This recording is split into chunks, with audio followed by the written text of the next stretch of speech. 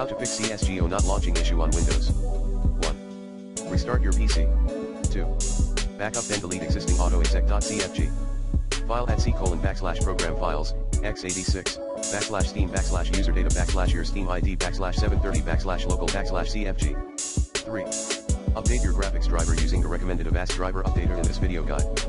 4. Stop overclocking your CPU. 5. Verify the integrity of CSGO files in Steam. 6. Run Steam as an administrator. 7. Check for Windows updates. 8. Uninstall then reinstall your CSGO.